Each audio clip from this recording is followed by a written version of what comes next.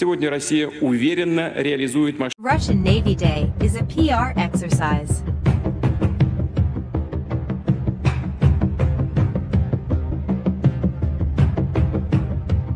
One of the things about the Russian military is that they announce these fantastic new weapons, whether it's new Cupard submarine drones or hypersonic missiles, but actually getting them into production beyond the prototype stage is much more difficult.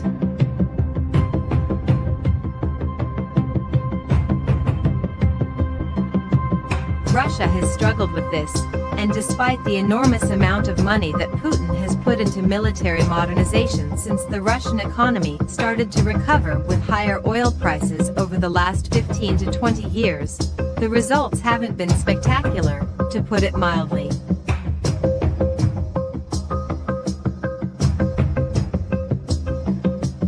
There will be some skepticism in naval circles about whether these orders will actually materialize into working ships.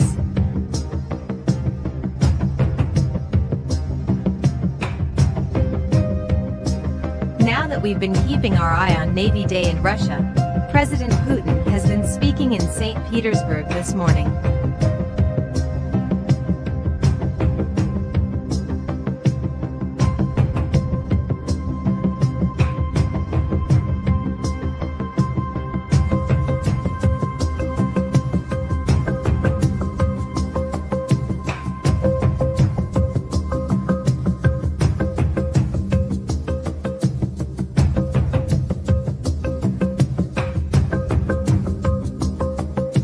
It's Russia's annual naval review.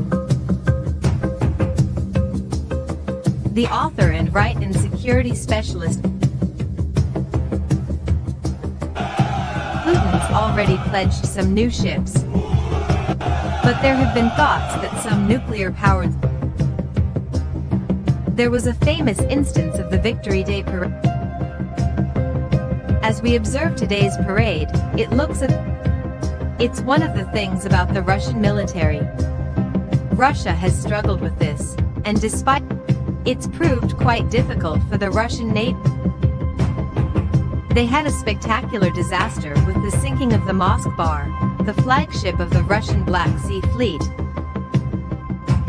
Today seems to be a PR exercise, and there may be skepticism in naval circles about whether these orders will actually materialize into working ships.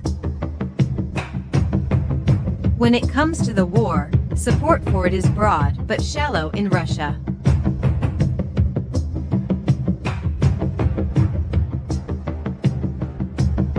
The propaganda machine claims it's a continuation of the great struggle against the Nazis during 1941 to 45, and that it's a struggle against the West, which wants to destroy Russia.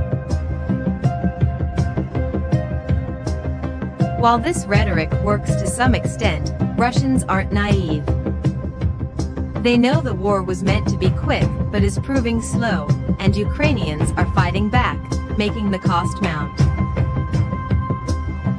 If there were a change of tag in Russia, either with Putin declaring victory or some post-Putin leadership saying they'll do things differently, Russians might accept the new line.